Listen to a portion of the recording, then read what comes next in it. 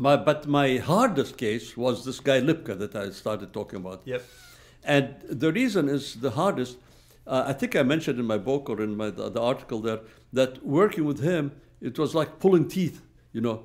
He was very reluctant to come out and say things and all that. And quite often when he would say, for example, he was so careful that even after 30 years, he was so careful that if you wanted to say yes, I'd ask him a question. If you wanted to say yes, he'd just go. You wouldn't say anything out loud? You wouldn't say that aloud, just shake his head. Well, I was recording everything, what was going on between us, without him, of course, knowing about it, you know. I didn't say, hey, Lipka, I'm recording you, you know. Anyway, but I wanted that on tape, because how did they know what he answered? So I said, oh, you mean you said yes? See, when he went like that, I said, oh, you mean you said yes? Yeah. See, so I had it recorded. And sometimes if he said no, it'd go like that. I'd say, oh, you mean no? Because again, I wanted it on tape, because all that was evidence. Eventually be evidence in a trial if it went that way, you know. Anyway, but he was very, very difficult. And sometimes it'd go like that, you know. A couple times, one time he answered my question by writing letters on for example, I asked him when he was at NSA, National Security Agency, I said, we're curious to find out how were you able to get secret material out of the NSA, because they're very strict there, without being caught. And he wrote on the dashboard of his vehicle. I got into his vehicle, and you know, sometimes there's little dust of film, a film of dust in it. Right. And he wrote H-A-T. I said, oh, hat. See, because I wanted it in the tape, you know. Yeah. He said, yes. So, and then he erased it. See, that's how careful he was. But he didn't know that I was recording it when I said hat, you know. But that's how, so he used to fold the paper, put it in his hat, wear it, and come out, and the guards never search his hat, you know. So things like that. So it was very, very difficult. So after well, if you want me to digress a little bit on that case, but that's my most difficult case that I consider, you know, because I had to resurrect it. Why, after so many years, would we want to contact him, you know? So I had to come up with good, plausible reasons why we want to talk to him and why he should talk with us, you know? Anyway, so one thing, during the first meeting, when he came, I called him on the phone and all that. He came to meet me at the hotel, at the motel. And I always told him that I'll meet you in front of the motel. I never told him that I have a room, come up to my room. Because many times, if somebody told you to come to my room, a lot of people would be reluctant to go. You know, I don't know this guy. Somebody called me. Why would I go to his room? Maybe I'll be attacked or mugged or whatever. You know. So, but I used to tell them always, I'll meet you in front of the hotel or motel door in front of the lobby. Well, it's in the public open space, so people don't be worried. They'll come and meet you. If they don't like it, they can get in the car and go. It's neutral, yeah. Yeah, it's an open space. So I would always tell them how tall I am, you know, give my description. I used to say about 6 feet tall, feet, not feet, you know, feet, to make a little, the guy wrote an article about it. He said, oh, Dimitry is good, use it malapropisms. Yeah, you know. malapropisms. Yeah, malapropisms. And so I would say feet, 6 feet, you know, and things like that. So I tell them I'm about 6 feet tall, extremely good looking now, but wearing, let's say a brown suit and brown tie or a dark suit and whatever. Yep. And I'd be holding a Time magazine in my hand. So they'll recognize me when they see me. They won't stop talking to somebody else who's there instead of to the right person. So, and then I'd ask them, what do you look like? What are you wearing? Well, anyway, so he came, this guy Lipka came, he drove a van. So he came over and he drove by and he drove around and then he pulled away a little bit away from it was in the parking lot, but away from the entrance to the motel. And he stopped there. So I told him, come over. And he said to me, you know, so I walked over to see what it's all about, you know. So I walked over and said, come over. I was liberty of taking a room, you know. I rented the room. I told him that I just arrived, so nobody knew who I was or they could not put anything in there, you know, so it would be safe, you know. He said, no, get in my vehicle. Normally, I never went into anybody else's vehicle. I never did, but this time it was a matter of if I don't get in, he'll just drive away and we lose the whole case, you know. Right. So I got into the vehicle. I figure I can take care of myself if something happens. He was a big, heavy-set guy, you know. They estimated the article that he was like 300 pounds or something like that. I mean, he loved to eat the wrong things, of course, and he sat a lot, you know. So anyway, so I got in and we talked, and he drove away, and we had surveillance around, and they of course, I had no radio communication with anybody, but the surveillance said, hey, the guy's driving away with Dimitry. Dimitry got in the vehicle, and now they're driving away, you know. So of course they kept an eye on me, and some of the surveillance people followed us, but at a very good distance, just to make sure that is the guy going to attack me, or is going to take me to West Virginia or somewhere else? You know, who knows? You know. I mean, I'm in his vehicle, you know, Yeah. and he's behind the wheel. But of course, they knew I could take care of myself. But still, they wanted to know where we went. So he drove around for a while, and we talked, of course. And then he slowly started to make little admissions that he worked for the other side, you know. And he said that sometimes he used to meet his handler, sort of, in New York City. So he used to drive from Washington, D.C. to New York City, and we used to meet in a park and play chess. See, in a park. You know, some parks have tables with chess. With the chessboard. Yeah, yeah. So I said, oh, you play chess? And he looked at me and said, you did not know? I mean, I noticed that there was a big difference in him. It bothered him, like, how dare I not know that he played chess?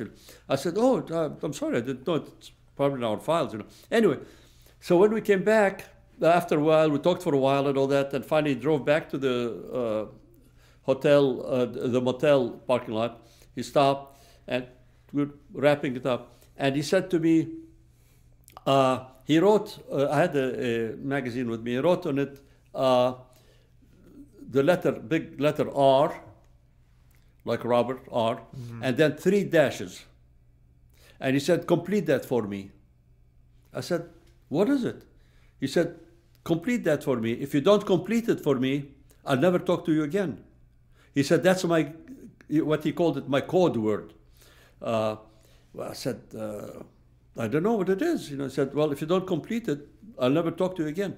I said, well, we have that, but it's in our files in Moscow, you know, in our headquarters. I'm from Washington. I'm from Washington, you know. We don't have it here, you know. He said, well, if you don't complete it next time, I'll never talk to you again.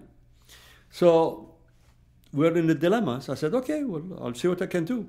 So we said goodbye. I left, came to my motel, and he left. And surveillance said he went home already and all.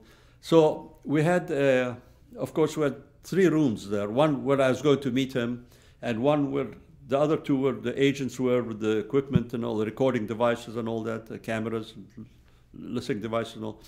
So I came there, and then after what we used to do after every case, of course, before I went to meet the subject, always would have a last minute, what I call powwow, you know, meet together and discuss things and last minute things, you know, before I finally went to meet the guy, you know.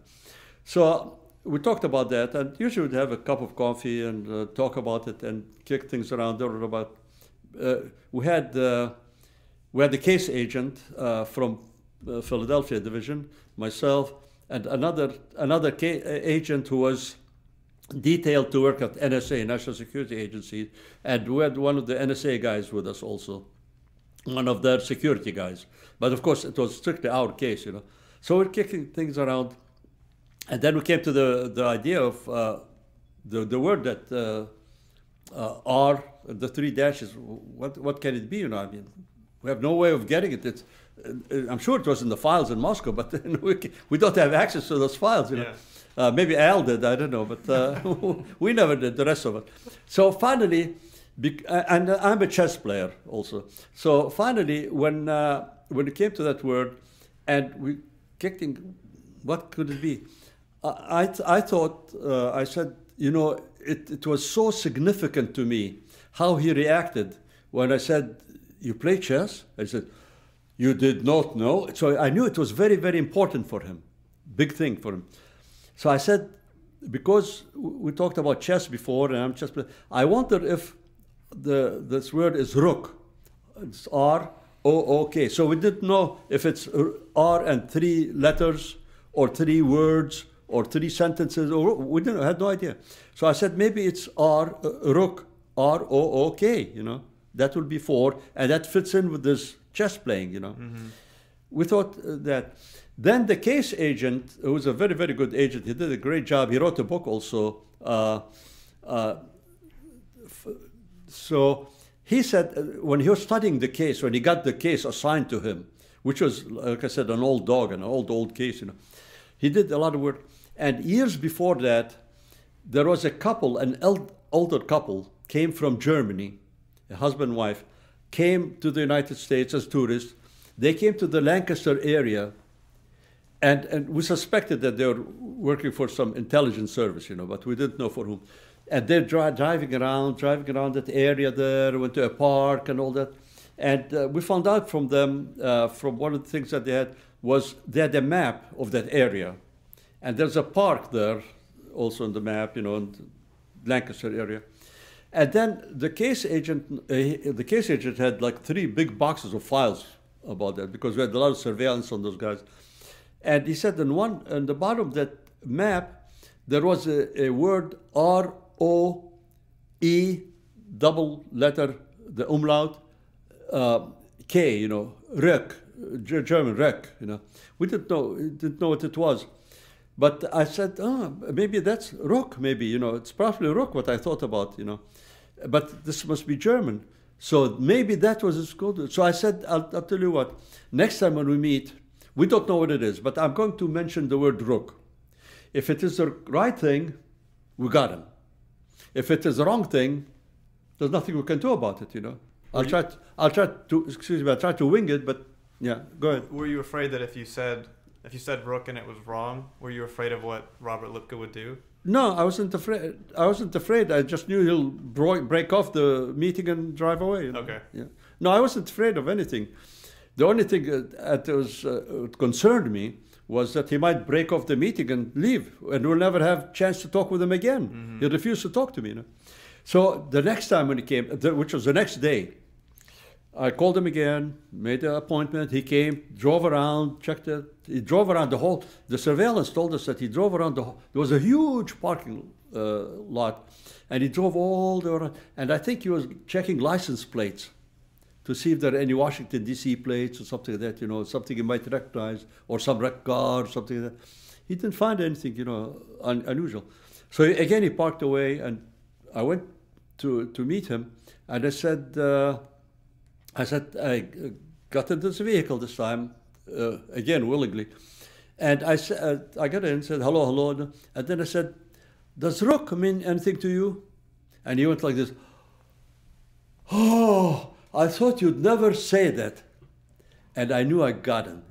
And surveillance, we had surveillance from far away because it was big open, but they had big telephoto lenses. And they could notice that he went like that. They noticed something unusual that, of course, they could not hear what was going on.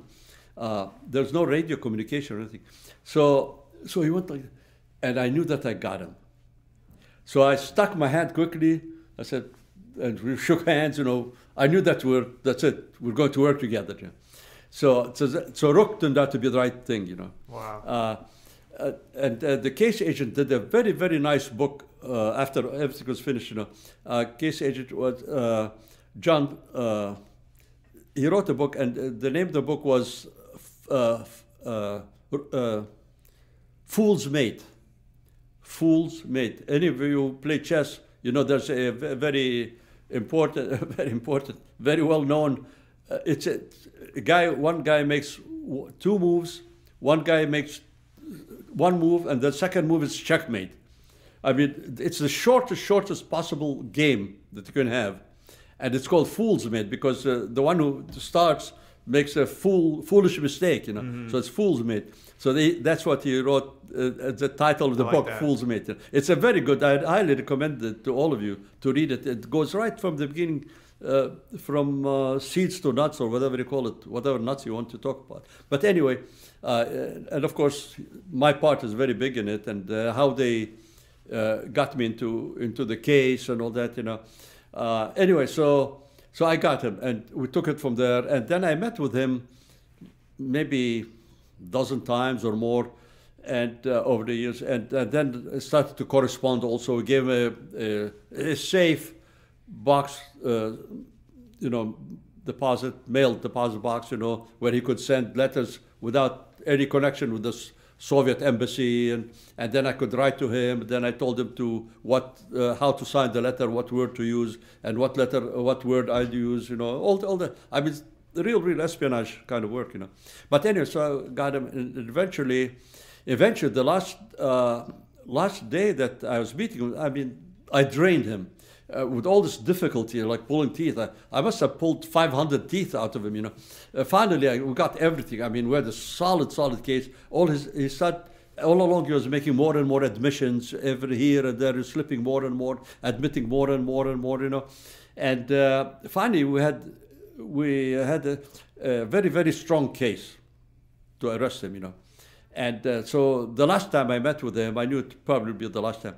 And then I told him, oh, by the way, do you need any passport in case somebody comes after you and tries to do something so you can escape, Spies usually get a passport and all, a means of escape, some cash, a passport and all that.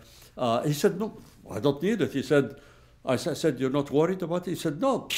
He went like that. He said, statute of limitations ran out long time ago because over 30 years. And so he's thinking it's free and clear, the rest of his life. Now, previously, before that, several years before that, he had two habits. He loved playing the horses, and he was very good at it. So he used to go to one in Baltimore somewhere and somewhere else, to two racetracks, like at least once a week, and play horses, And I think he used to even write a little column about that. And another thing he used to do, he did some work in coins, buying and selling coins, silver coins, gold coins, and all that, So he did some of that work, and the horses. But also his wife, his second wife, and he got two kids from her, she worked in a postal office. She was a clerical employee in the postal office in that area. Well, he had a routine. He'd leave home. I mean, she'd go to work, kids would go to school. He'd leave home, go to a place where he'd get a hamburger or a cheeseburger, or sometimes two cheeseburgers. I mean, he had a voracious appetite. And like I said before, eating the wrong things most of the time. No carrots and celeries, I mean, he ate the real thing, with a lot of cheese. Anyway, so he'd had that, and then he'll go to the racetrack, and then come back and go home. And so when he was in one of those, in that place where he used to eat, there was a bar and a restaurant and like pool tables and stuff. It's a big joint. One time he was sitting there, and they had a pool table against the wall. And for some reason it fell, and it fell on his back, and it crushed several of his vertebrae. They crushed the vertebrae, And of course he went to the hospital and all that. And at that time they did a procedure on him, or an operation, that has been done only once, I think, before. And what they did was, since his spinal column was shattered in some of the vertebrae, they could not fuse them. They couldn't do anything about them. So what they did in that case, they removed two of his ribs. They cut the side, they removed two ribs, then they split the rib in two, and they fused them to his spine, to give him support. Otherwise, he cannot stay upright, They fused it to his back, and it worked, Wow. Yeah, it was successful, And like I said, it was second or third time done in this whole nation. Anyway, so they fused it to fix it. Then he sued the joint for that accident, and he got $500,000 in cash as a settlement. So he was sitting, happy. If he has $500,000, he has a little job or business selling and buying coins and winning money on the track, and his wife is working. So it's fun. So when he told me that, statute of limitations ran out, they can't do anything. So he figured he's set for life, So I told him, oh, I don't think so. He looked at me and said, what do you mean? I said, I don't know much about the American law, but as far as I know, I understand that there is, for espionage, there is no statute of limitations. He said, 10, 15 years, I said, well, I don't know.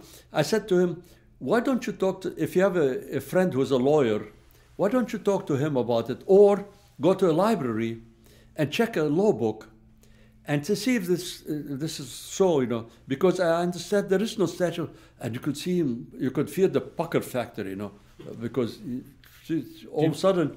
Does he know what pucker factor is? I do not. No. Explain it to him. Your backside. Oh yeah, okay. It's really tense. Say no more. The sphincter muscle closes very quickly and very sharply and very audibly. Anyway. So were you like helping him by giving him this warning? No. Well, yeah, sort of, you know. But of course, like I said, this was my last meeting, so I didn't care what happens after that. Mm-hmm. We had them already. I had them by you know what, you know, and of course you know what, and I hope you know what. But anyway, but legally we had them, you know. Anyway, so I could say that, because if I had said it earlier and he gets nervous and afraid, he might not see him again. But now we had everything. There's nothing else to get from him. Yeah. I even got more than we thought we'd get, you know.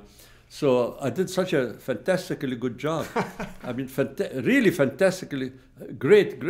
No, and now I'm blowing my own horn, right? But in all seriousness aside, I did a fantastically good job. First of all, to resurrect the case from 30 years ago, mm-hmm. and then to have him make all these admissions that are enough for us to arrest him and prosecute him, you know, successfully. Anyway, so he said, so you could hear that he got nervous. And I said, check it out. I'm not sure. I'm not a lawyer. But a friend of mine at the embassy who is a lawyer, and he studied American law also. And I understand that he said that there is no statute of limitations on espionage, you know, which is true, you know. I think murder also, I think, mm-hmm. something. Anyway, so you could see that. But it was too late there. I squeezed him, you know, dry. You know. The only thing is, I'm a nice gentleman. I didn't throw him away. I squeezed him, but didn't throw him away, you know. Anyway, and we said goodbye, and all that. That was the end of it. And of course, I was right, and statute of limitations has not run out, and we nailed them. And we took him to court. Of course, we had a trial, and he wanted to go to trial. You know, I mean, we had a solid case on him, and of course, he got a defense lawyer. Of course, he could afford it because he had $500,000 and all that other money. So he had a lawyer, and the lawyer, I guess, looked at the data. Probably said, "Hey, listen, buddy, they got you. Plead guilty and see what lighter sentence you might get." The guy didn't like it, so he fired his lawyer. So then he got another lawyer, and same thing. It didn't work out again. He didn't like the lawyer, so he fired him. He got a third lawyer. You know. In the meantime, he's sitting in prison. You know. And you know, so finally the judge called him, the judge who's going to oversee the case, called him and called the U.S. attorney, assistant U.S. attorney, and the FBI case agent. Not me. Had to call them all in, and Lipka, and he told them, listen, because by law they cannot keep the guy in prison so long without starting a trial or let him go or something, you know. But this guy was like 18 months in prison, and. But then the judge told everybody, said, he wanted on the record that this is your choice to Lipka, not going to trial. So the reason why you're so long in prison is your choice, yeah, not the government, you know. And so he made everybody understand that, of course, we'll realize that. And he wanted it entered into record, because later on the defense attorney would come say, wait a minute, Your Honor, the government kept him for 18 months. That's against the law, you know. No, he wanted it. So that went, and finally, but Lipka still wanted to go to trial. So of course I would have been the star witness in the case. And what I did was, whenever I testified in federal court, I always wore a disguise, because you know sometimes you have photographers. If not photographers, they have sketch artists and all that. So one thing I wanted to protect my face, my looks. My physiognomy, you know. So because if my picture came out in the newspaper or on TV or somewhere, and next time I go against a guy who's a spy, I'd say I'm Soviet diplomat. He says, wait a minute, I saw your picture, you're an FBI agent. I saw it. See, so I had to protect my identity very, very carefully. All the time, the Bureau, and even after I retired, I protected my facial identity, you know. Never came out anywhere. My name came out of the cases, you know, but never my face. So anyway, so I was getting ready to go to trial. And I had to go, of course, to Pennsylvania. I was the first one to testify. So I went in, I put on my disguise and all that, and I was walking already to the courtroom because I was going to be the first one to testify.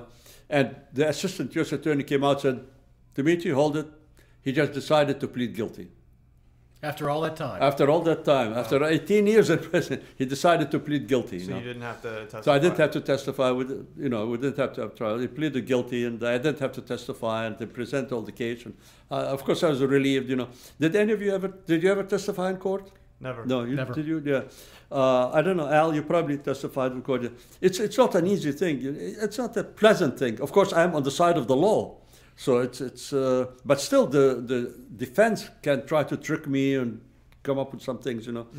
But I was glad, so I didn't have to. So I went and washed my face, took off my wig and everything else, and he pleaded guilty, and he got, I forget what, 20 years or something like that. And finally, for good behavior. But anyway, when he came out, he trimmed down a lot because he was not eating all those cheeseburgers and all that, you know. He trimmed down a lot and all. Came out of the prison, and a few years later he died, you know. So anyway, but that's my most difficult case that I ever did, you know. It was very, very difficult.